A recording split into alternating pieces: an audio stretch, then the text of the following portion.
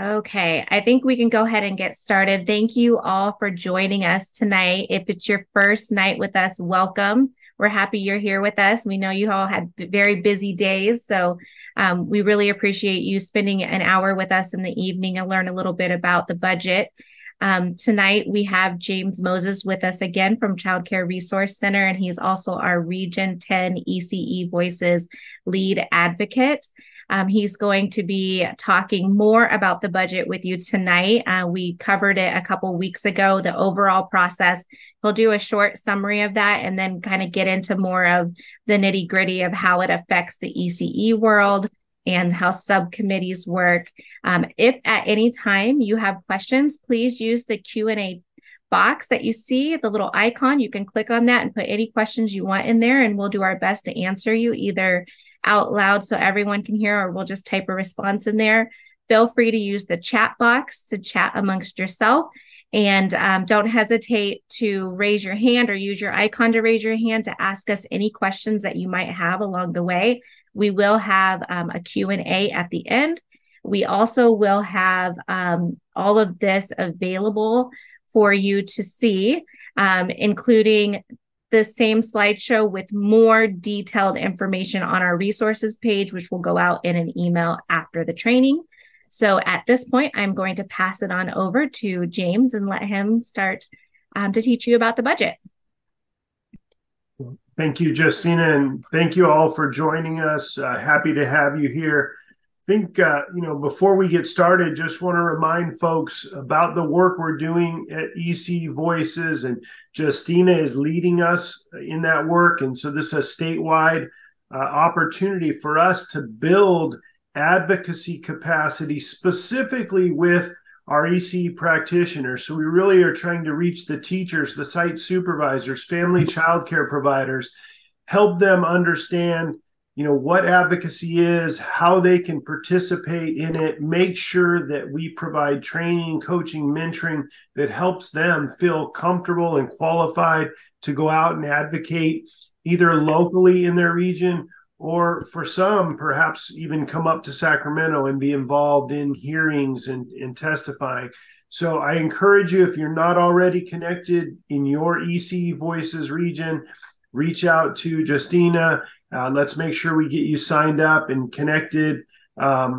We have this is the end of the first series of trainings. Justina's already got a second set that you'll hear about, set up and ready to go to really provide much more in-depth resources and information around advocacy specific. So we look forward to have you joining us and be a bigger part of this. So if you have any questions related to that, let us know. We'll get you connected.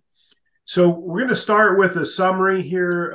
So hopefully many of you were with us a couple of weeks ago. We went in a lot more detail around the budget summary. Around the budget, really outlined how it gets put together, who's involved, and all the pieces more in detail. But just a quick summary, if you weren't with us.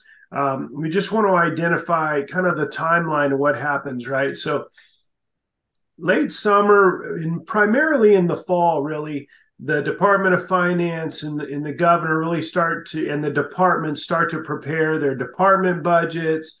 They connect with the Department of Finance. They work with the governor, and the governor then prepares a budget that he releases every year in January.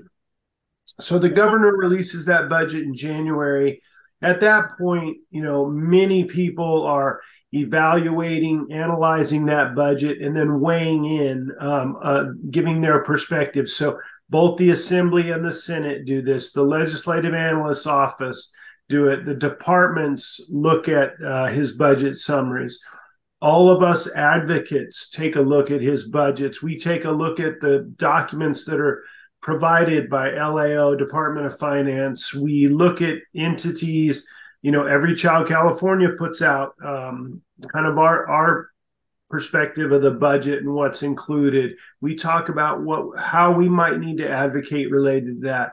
The California Budget Project, they give us information. So everybody's weighing in and giving input. Ultimately, what happens is the Assembly and the Senate have they meet around they take all that information into consideration. There's a lot of budget committee meetings, and then they provide their budget recommendations. The governor takes that information into account. He releases a May revise in May. And then we kind of go through that process that I just quickly outlined. That whole process happens again, but very quickly, really with just about a month. So between the May revise and June 15th, when the Assembly and Senate, the legislature needs to approve a budget and submit it over to the governor, they have 30 days, but that whole process kind of happens in that 30 days all over again. It's just very compacted. And then the governor takes that information into hand. And generally in the last, quite a few years, the governor has always had a budget signed and ready to go before July 1st.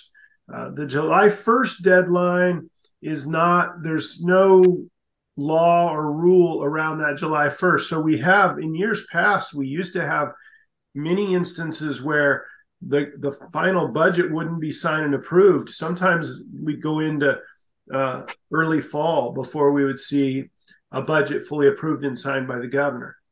What has changed a little bit now is that the legislature must approve their budget by June 15th.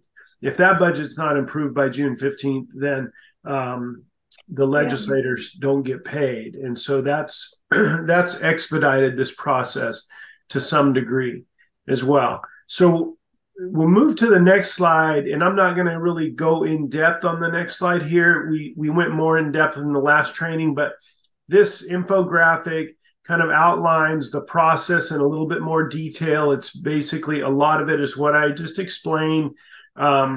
So this is just available to you as we move forward. When you go to the resources, you'll have this document available to you, but this document kind of walks you through the process of how we get to a finalized budget. So moving to the next slide, some of the things we'll be talking about as we go through this training today. We'll be talking about the budget bill. We'll also be talking about budget-related bills, a little bit about the Budget Bill Junior, trailer bills. We'll also talk a lot about the fiscal and budget subcommittees. So we'll go into detail, but there's budget subcommittees and full budget committees on both the Assembly and the Senate side. We'll talk a little bit about how those committees and subcommittees work. We'll talk a little bit also about how you can get involved in advocating in those committees, as well as where you might find information that would help educate you and inform you on that advocacy work. So if we move into the next slide, this is on the Assembly side. So what you see here is, at the top of this is a screenshot of what the website actually looks like. So when you get your final resources, Justina sends those out to you. The link here in the PowerPoint, this will take you to this Assembly Budget Committee page. And that page, is that me or is that? That's me. I'm showing what it looks like. So each of these clickable links, I'll go out to the page for a little bit for them to see it. Perfect. So we'll be providing you a little more detail, but you start on the committee homepage, and then you can go in and see who the members of the full budget committee are. You can take a look at the subcommittees, see what the subcommittees are, who their members are, who the staff is. We're going to walk through that. But all the information around their hearing dates, their times, where they're located. Also, most of the time, and Nina maybe can add to that, it may be all of these meetings are now also accessible virtually. So often, if it used to be if you couldn't be there in person, you couldn't testify. Now, all these meetings are virtual. You have the ability to join the meeting via Zoom. You can also provide testimony via Zoom. They give us a phone number, and you can provide testimony that way. So this is a great page. This page, as well as other links to other pages that provide you information and locations where you can go to access information around the budget, that'll be provided for you as well. Let's go ahead and we'll move on to the next slide. So what you're seeing here, this is a list of all the members that are part of the Assembly Budget Committee. Now, some of these folks may be part of subcommittees, the budget subcommittees as well, but this is the full Assembly Budget Committee. And Justina's included a link that will help you find your representative. So, for most of us, what I think is really important for us is to take a look at this budget committee group of legislators and for us to identify which of these legislators are serving their districts is in the area where our program location is or our classroom sites are. So, for example, on the Assembly side here, I may end up having communication with Jesse Gabriel's office. As the chair, there's also budget committee staff. And so we get connected to those budget committee staff. And especially our folks in Sacramento, Nina, for example, but CCRC, my organization, we have Sacramento folks. They're very connected to the budget committee staff. That's where a lot of information comes from. That's a great place for advocacy. So our folks that are in Sacramento provide a lot of direct advocacy and have regular communication weekly to daily with the staff of the budget committee. But for many of us that aren't in Sacramento regularly, for me, I go through this list and I focus on the San Bernardino County elected officials first. So I have, Eloise Gomez Reyes is part of the budget committee. James Ramos, part of the budget committee. So they're in my district. I have really good relationships with their district staff.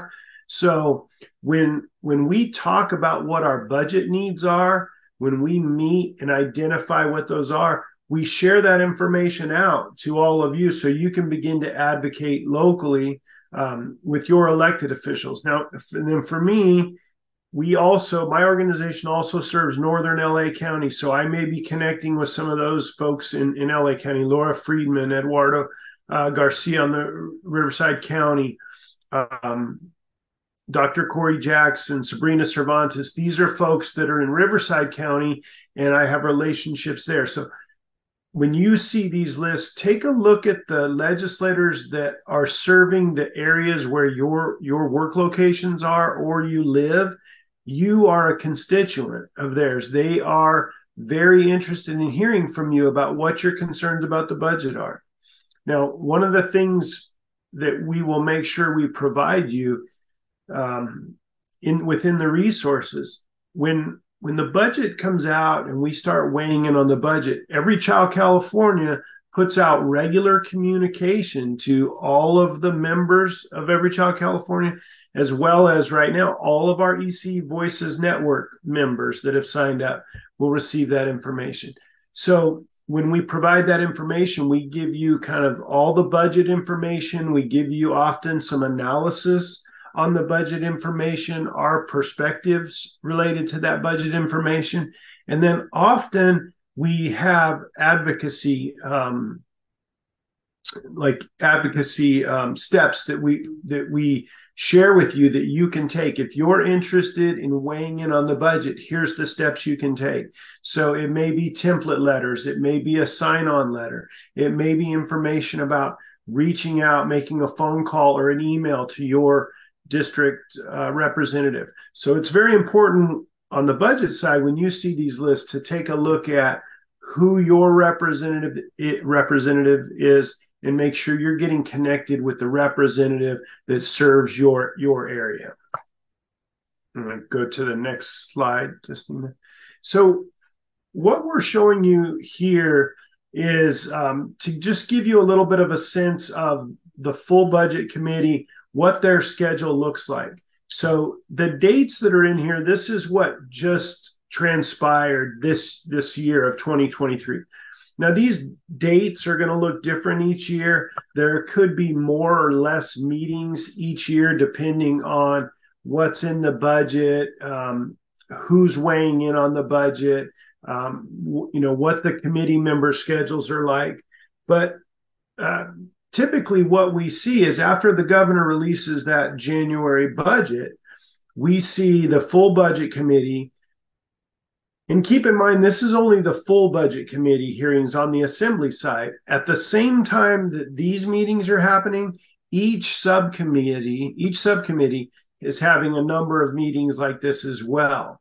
That ultimately the information, they take in information, they analyze it, they evaluate it, they report that back to the full budget committee. But this gives you an idea a little bit of how that rolls. And what you'll see is that the governor's January budget is issued and rolled out. And then for a few months, they have monthly meetings typically. These may go even as late as April, where they're analyzing the budget, trailer bills in that budget. And then we go into the May revise. So that information comes back, the legislature weighs in, provides budgets to the governor before the May revise. He issues the May revise, and then you see that process kind of starts up again, starting in June. And so then the full budget committee is analyzing the budget packages. They have hearings. We'll talk a little bit more about that. We are active in hearings for the subcommittees that are related to our program areas, and we'll talk about that in a moment. But this gives you an example of what the schedule looked like in this last calendar year for the Assembly Budget Committee. Now, what you're seeing now is the same thing. I'm not going to spend as much time on this, but this is the Senate Budget Committee pages. So this is very similar to the Assembly Budget pages. Everything you need related to the budget and what the legislature is doing, you can find here. So you're going to be able to find the links to all of the daily files. You're going to be able to find the links to the committee members, the budget subcommittees, what the hearing dates are, get connected to the agendas. If you want to attend virtually, the virtual notifications are there. You can, this site will get you connected to all of those virtual meetings, our virtual hearings, right? And then you have, of course, a huge archive of information. So if you go on there after this meeting today, you go and you can see the archive of all the meetings that they've held, over time, and what those meetings look like. Now this slide shows you the Senate. Now what you'll typically notice is keep in mind that we have 80 assembly members, we have 40 senators. So typically speaking, there generally is a few less people on the Senate budget committee than there are on the Assembly Budget Committee. They do have a few less budget subcommittees, and we'll take a look at that in just a moment. But they run through the same process. So, what happens in the Assembly, it happens very similarly in the Senate. They go through largely the very same process. And you can see how they set up their hearings after the governor issued his budget in January. So a little bit different, right? In the Assembly side, we saw meetings January, February, March. They held meetings. And I honestly can't remember back on those, but those meetings, for example, could have been an hour long. They could have been 6 hours long. Each house of the legislature can set up their budget committee meetings a little different. So you see here, there was a real heavy emphasis in these meetings in February, right after the governor released his budget. And you could see, this year there was a lot of attention in our child care and ECE world. So we had a lot of opportunity for input, and a lot of hearings were focused on our area of funding.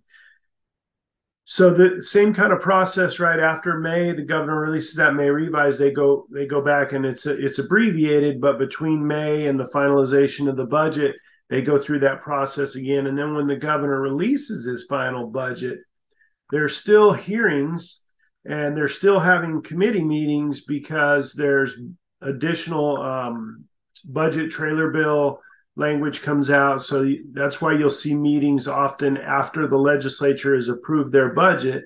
There continues to be meetings that are related to budget trailer bills, cleanup language related to the budget, language that says, okay, this was approved, the governor approved this in his budget, but now we're having hearings and meetings to determine exactly how that money will be allocated, when it will be allocated, when it needs to be expended by. So there'll be additional hearings that start to outline some of the specifics related to that information. And I think on the next page, we have the Senate Budget Committee. As I outlined, in the Assembly, they have their subcommittees. The Senate has their subcommittees as well. And you'll see there's a few less subcommittees on the Senate side than there are on the Assembly side. One of the changes that's happening starting this legislative year is on the Assembly side, those first two subcommittees, sub 1 and sub 2, those used to be together. So that both of those were sub 1, and many of our issue areas were heard in the Health and Human Services subcommittee. But there's so many issue areas that end up falling in those two areas that this year the leader of the Assembly decided to break those out into two separate subcommittees. So for the most part, we will be, and I actually think this might be listed on the next slide if I'm remembering right, Justine. I think she broke this down. So most of our issues will be heard in the Human Services Subcommittee and the Education Subcommittee in both houses. You'll see that the Senate still has Health and Human Services together. And as I mentioned, I don't know that this is the reason. Nina may have inside information and know that, but as I mentioned, the Assembly has 80 members, the Senate has 40. And so sometimes the challenge for the Senate, even if they wanted to expand, move Health and Human Services into two subcommittees, is the bandwidth of enough members. So sometimes that, I don't know if it's fair to say that it limits them, but certainly how they approach some of their work differentiates because of the fact that there's 80 members in the Assembly and only 40 in the Senate. So one thing I do want to point out, when you go to the Assembly and Senate websites that Justina has linked, those 4 budget subcommittees, 2 in each house, each of those subcommittees, you can click on each of those subcommittees, see who the subcommittee members are for the Human Services and for the Education. I would also encourage all of you to take a look at who those members are and identify whether any of those members are in your service area. You're a constituent of them. So in the last couple of years, on the Human Services side and Education side, we've had several folks, legislators from San Bernardino and Riverside, that have been part of those committees. So it's important to look at the subcommittee members and identify which of those are serving you, so you can really target your advocacy work towards them and communication with them. So this this talks a little bit. We talked before about the January budget proposal and the May revise, right? And right now we talked a lot about the legislature's role in that, and this just is giving you a little bit of a sense of who is part of that, right? So the LAO's office does a review of the budget and provides documentation and analysis related to their perspective of the governor's budget. The Department of Finance works with the departments as they prepare budgets. They work with the departments in response to the governor's budget, related to adjustments they need to make. So they are reviewing documents sometimes before they go into the governor and after they've left the governor, right? And then the various entities, like I said, in addition to the LAOs, we have a lot of advocacy groups that review that budget and provide analysis of that budget. A lot of us, like our membership organizations, like Every Child California, we work in concert with some of those advocacy groups and through that budget analysis, and then in conjunction, we use that information to really create our kind of our path, our advocacy path in response to the governor's budget proposals. And so we take all that money, all that information into consideration. We work with other advocate agencies to really start to kind of forge that path of how should we advocate. When we look at the ECE Coalition, which Every Child California is a member of the ECE Coalition, I'd say not just a member, but a key member that provides a lot of guidance and direction within the ECE Coalition as well. So that broader California ECE Coalition really takes a look at that budget.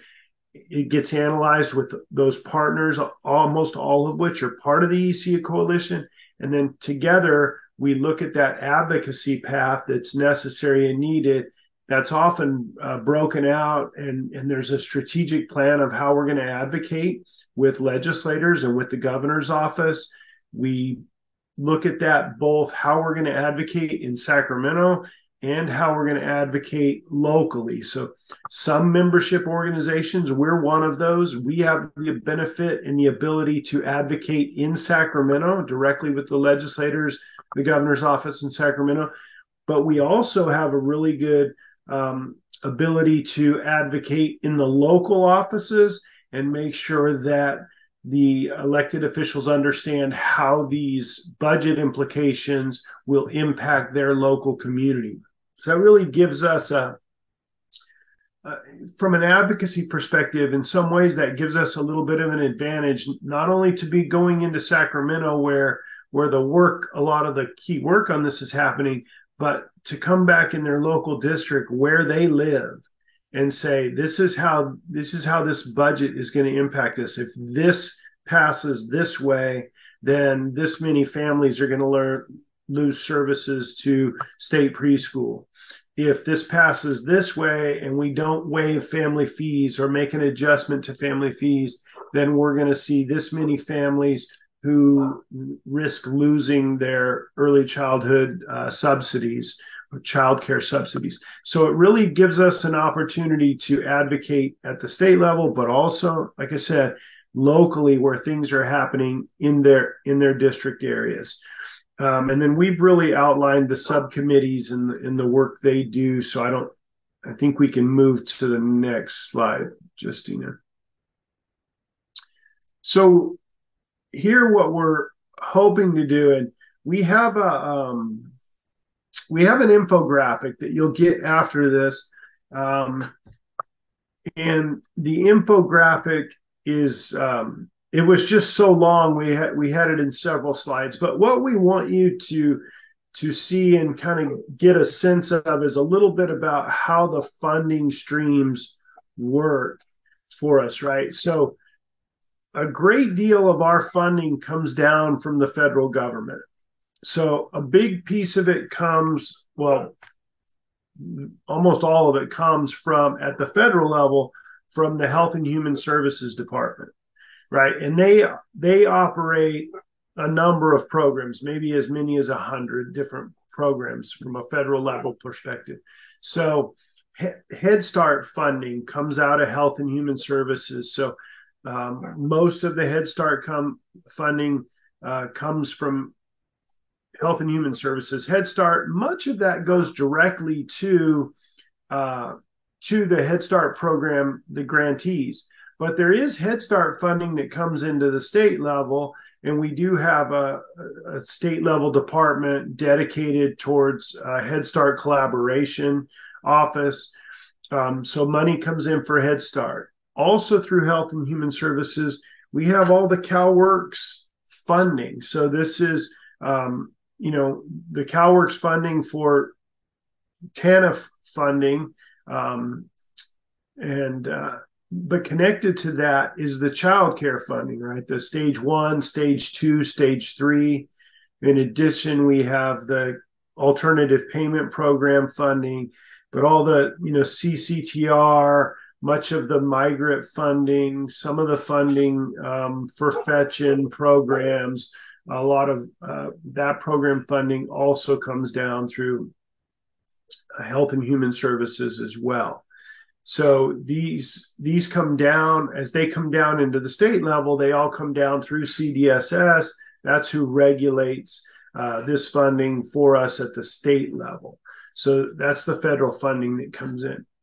In addition to that, we have state funding. So you've probably heard us talk a lot about Prop 98. So Prop 98 is a lot of the education funding. In our world, our state preschool funding, all is Prop 98. The TK, transitional kindergarten funding is Prop 98. Some of I think really much of the money that's come out related to UPK, so the workforce development money, planning grants, those type of things, that's all come out of Prop 98 as well that we've seen in recent years. And there's pros and cons to being, in and out of Prop 98. And at least in the years that I've been involved with this, there were times that more of our programs were in Prop 98, and then some went out and some went back in. And then for the most part now, none of them are in Prop 98 except state preschool.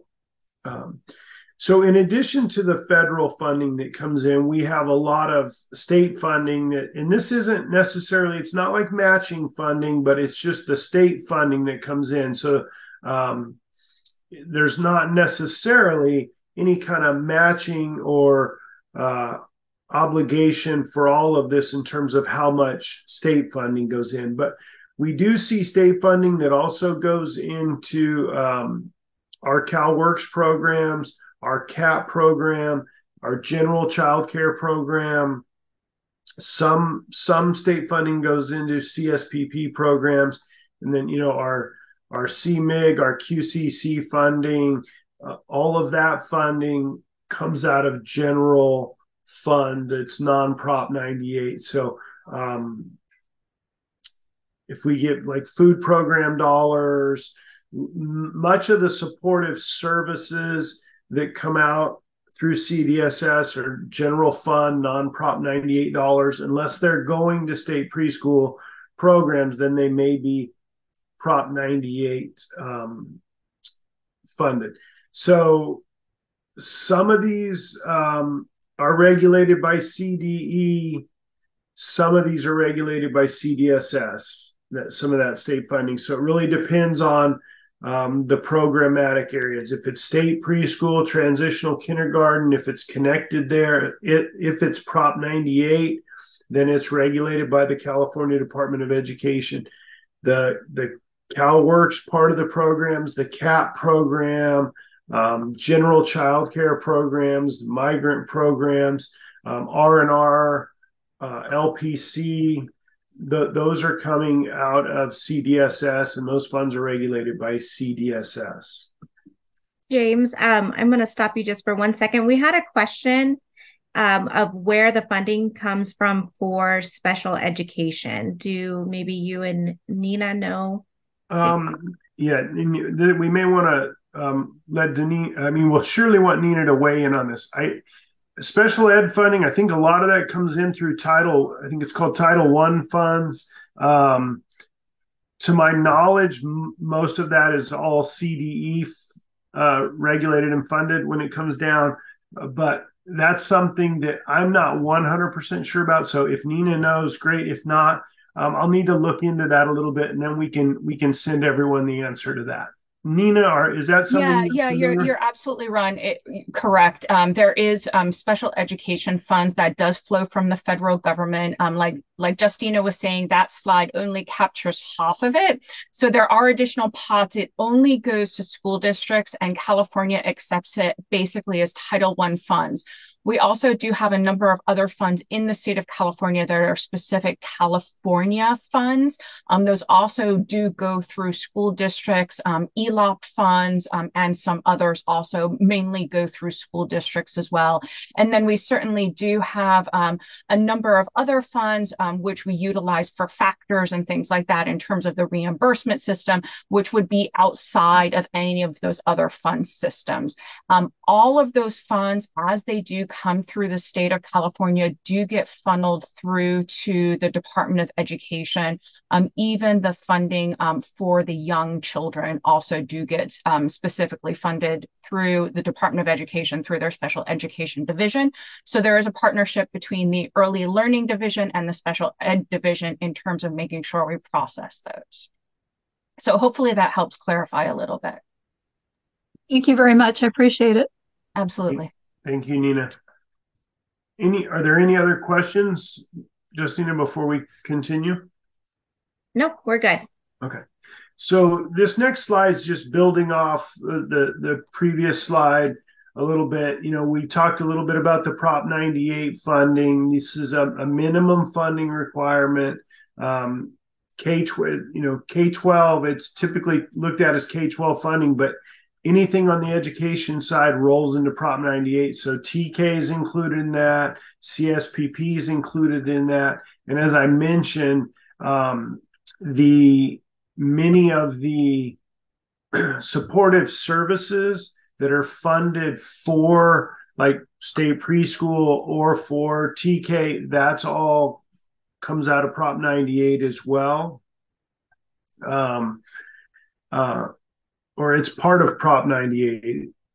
So on the general fund side, just outlining a little bit of where those general funds come from. So one of the biggest areas of our general funds come out of personal income taxes. And so if you follow the budget or conversations around the budget, you'll hear often a lot about the projected revenue, right? And so because all of our revenue comes from taxes, a lot of it is unknown. So some of it we may have a pretty good idea on. Property taxes are a little bit more stable.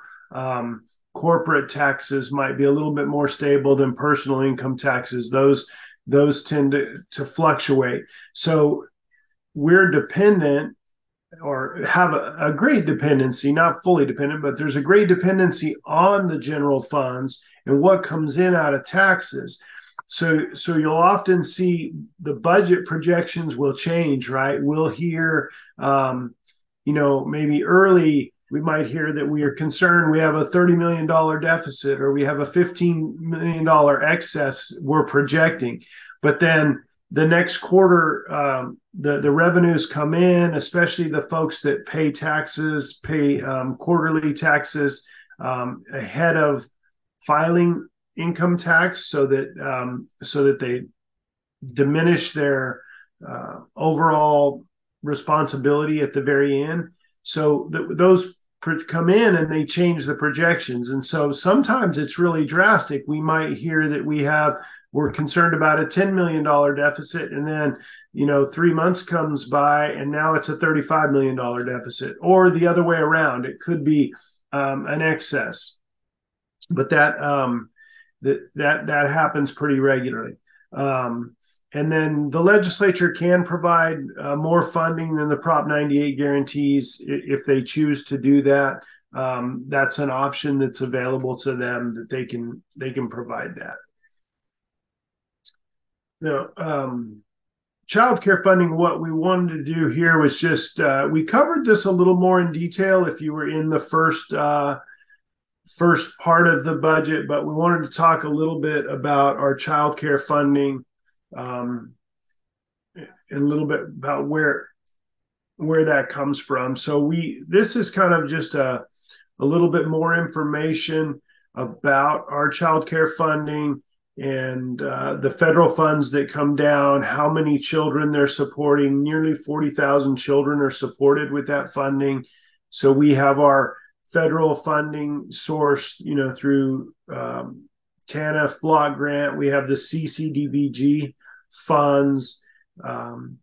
Also at the state level, there's a CCDBG state plan, and on a regular basis, every 3 years, then the lead agency must submit a state plan. So they submit the state plan. Right now, CDSS is in the process of holding hearings throughout the state. I think their last one, I don't know the date off the top of my head. I just saw the emails, but it's a virtual session. It's intended to be the last session, but it's an opportunity for you to review what they're proposing. And it's like 100 pages of information that kind of walks you through their plan. But this final opportunity, and Justina, if we can maybe make a note to get that out. I don't know if we've been getting that information out through Voices Network, but if not, we can do that, and I can help you locate that. I know that there is a state plan meeting tomorrow in Sacramento from 10 until noon, I believe. Okay. So I will be there at that, and I can provide some information on our resources page. I know they had one in Los Angeles, and we have an ECE Voices lead that is attending that or has attended it. So we're making sure that we have representation when they do have those hearings. Okay. Yeah. And there's one in Fresno as well. And there will be a virtual one coming up for those who don't, like you said, James, that will be the last one. And this is really an opportunity to hear what they're saying in the plan. And I know after that, there's the opportunity to provide written comment. So I know Every Child California will be providing written comment, which we'll be happy to share as well. Yeah. I can get all those dates on the resources page. Yeah, and they held one of these sessions in Riverside last week, and I attended that in Riverside. So they kind of outline some of the key parts of their plan, and they seek input. So if you go to one of the sessions, it's kind of scripted. They have certain areas that they're really looking for some feedback specifically. So they're sharing what they are looking at and what their thoughts are, and then they're asking for feedback and input. And so you have a really good opportunity in those areas to provide that. And then they kind of have a time at the end where you provide input related to the state plan. And then, as Nina mentioned, if you don't get a chance to bring it up in that 2-hour sessions, then it's really critical that you consider weighing in writing, and you can submit those written plans. And I know many agencies and organizations, many of our membership agencies will submit a written response to the state plan and provide recommendations that we think need to be considered to provide the best possible opportunities for our field so that we can provide the best opportunities to children and families. And we'll move into the next session, and this is more where we'll talk a little bit about kind of the budget and what we've seen in the budget agreement. But what's transpired in the last 2 years now is that CCPU earned kind of bargaining rights for family child care providers. The challenge with this, I mean, this has been a real blessing overall. There's been a lot of benefit to this in a lot of ways, not only for family child care providers who are the representation group for the union, but there's been some benefit for all of us as providers and all of us in the field. There's also been drawbacks to this as well. There's been pros and cons. So one of the real challenges is that often the governor, when we try to have conversations, can come back and say, well, that needs to be taken up through the bargaining unit. And there's some truth to that, because the family child care piece of that does need to come through the family bargaining unit, but the other pieces don't necessarily need to come through the bargaining unit. But I think it's an opportunity, especially if they want to delay something, it's an opportunity to delay it and create a little bit of delay. But I also think that maybe some of their hope is that, hey, if we can accomplish everything all together at one time, there's value and benefit in that. So I don't know that it's always just to delay us, but sometimes that creates challenges because they don't want to talk about something because they say that has to go through collective bargaining. And that's not necessarily true, but that's how it's kind of been rolling out this way. So what you see on the screen now is some information about what we received in the last budget related to our budget. So we had a good year last year. There was a lot of work. Every Child California was a key co-sponsor for the reimbursement rate bills, AB 596 and SB 380. That was both reimbursement rates and family fees. So those bills kind of are just sitting in limbo right now, and will probably be repurposed in some manner or another because the primary goals of those bills were met through the budget agreement. So, a full reimbursement rate. So we had like $2.5 billion towards the reimbursement rates and the family fees. And those will be rolled out over the next 2 years. We had an agreement from the governor to create a new cost structure for reimbursement of providers, which is looking at the cost of quality care. There is a lot of talk in the new state plan about how do we expedite payments to providers. How do we get payment to them more quickly to align with what many private providers charge their private pay families up front? There's a lot of talk about how we consider an approach on paying on enrollment rather than attendance.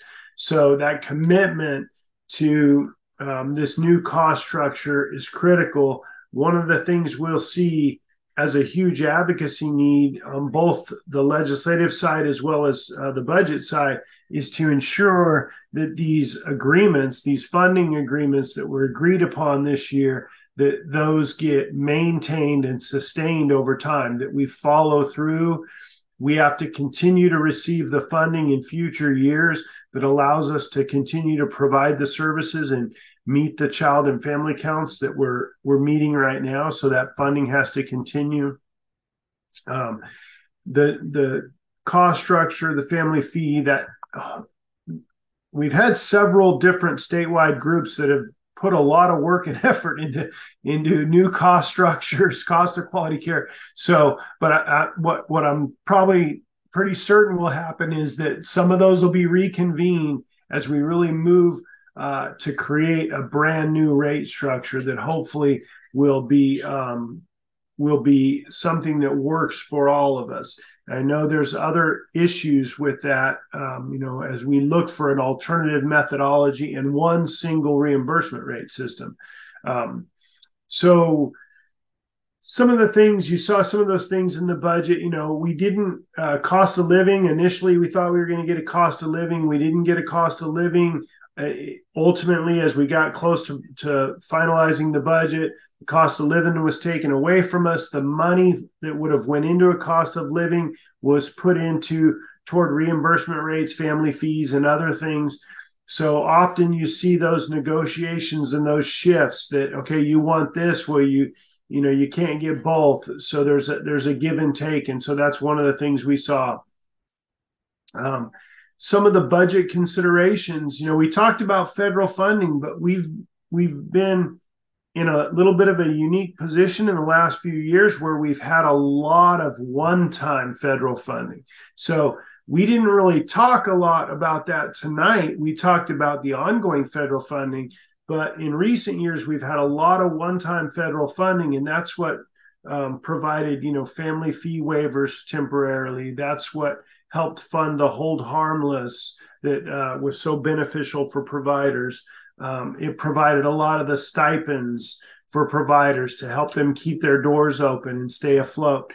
So with that money going away, this new alternative methodology, and for us ensuring that we advocate strongly to ensure that new methodology is put into place and then that funding remains in place is critical.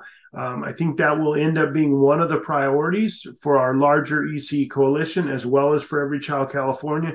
So that's something that you probably can expect to hear and see more information about. Is that our last one? And then Q&A. Do we have any? Now we're on Q&A. So anyone who is on here with us, this is your chance to ask some questions. It's great that we have both James and Nina with us tonight. So you have two experts on advocacy, budget, legislation, ECE field. So take advantage of it and ask them some great questions.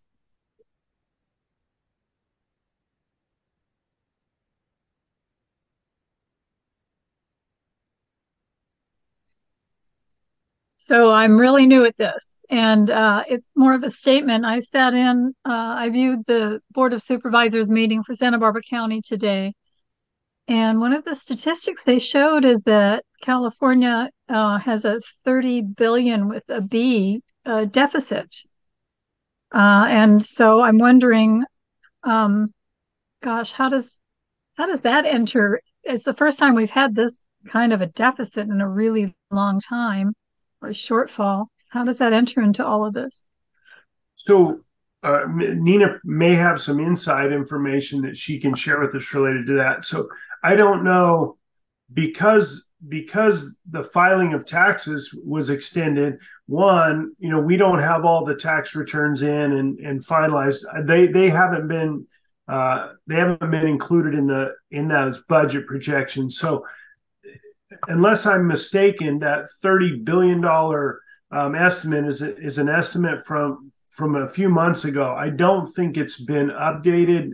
Nina, is that correct? Or you're correct. That is an estimate from a few weeks ago. They will not know since everything they're still collecting those lost tax revenues. So that's the projection.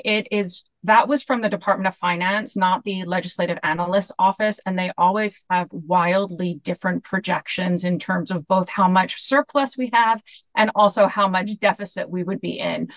So those are guesses really based on a point in time of what the revenue is. So we know it's certainly not going to be that drastic. As to how much of a deficit it's going to be, we're not entirely sure, but we will know much more in coming months. And I mean, Nina may have a little bit different perspective on this. I'm not the kind of a person that worries a lot, but I typically, when I hear information about the projections, I kind of take that with a grain of salt. As Nina pointed out, you can have the Department of Finance gives you one number, the LAO gives you another number. They could be $20 million difference in the numbers. I mean, it can be very drastic. And I think sometimes it's better just to not, for me, it's better not to get caught up in that. Wait until we know for sure what it is and what the budget proposal is. I think we're always trying to plan ahead, right? There's value in that so that we can kind of strategically think about how we want to approach things. But the reality is that much of what we need to do, we won't know until that budget proposal really gets close to coming out, or sometimes even until it's come out. Yeah, I would absolutely agree with James, and a lot of mentors who've worked with me throughout the year say it's not our job to worry about the deficit and the funds. It's their job to figure out where the money is going to come from. In terms of our pieces, we do have commitment through 2025. So at a minimum, we will be staying at the same levels.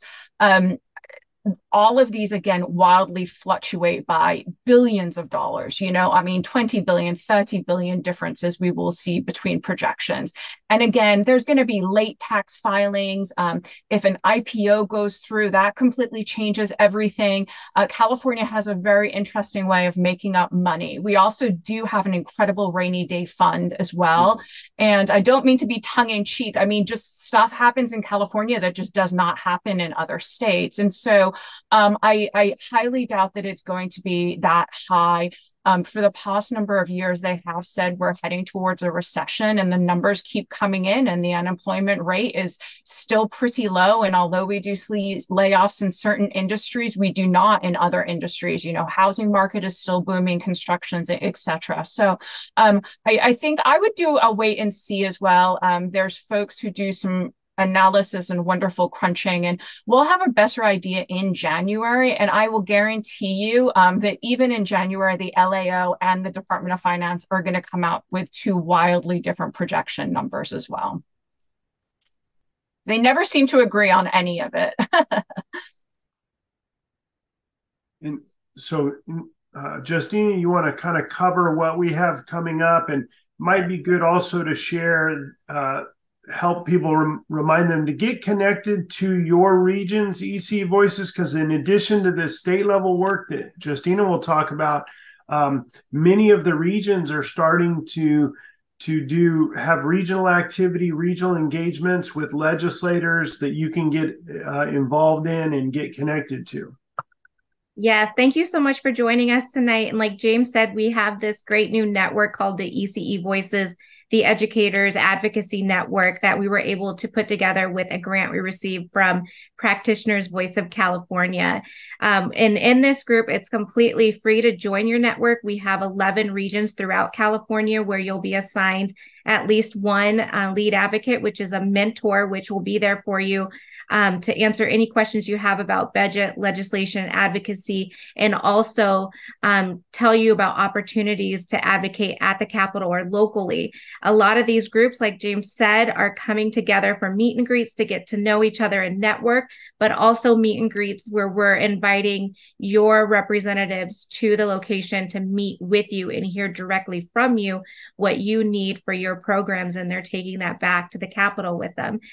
We are January 24th looking to bring ECE Voices members to Sacramento. There's going to be an advocacy day that day. And we'll come together with our ECE Voices gear, our t-shirts, and everything to represent the ECE providers at the Capitol to meet with legislators, along with other ECE coalition groups that'll be there that day as well. So we want to have a huge showing there and a show out to show them how important it is that these issues are being addressed. So we want to say thank you for what you've done. Please more is our stance right now. I want to thank James for this very informative presentation tonight. And Nina, thank you so much for jumping on and answering so many questions for us tonight. Again, this is all going to be available at the resource page. You'll receive an email after the training with a link to that page. It'll have this presentation, but also a PDF file with more in-depth information. It'll also have links to lots of different resources for you to look through.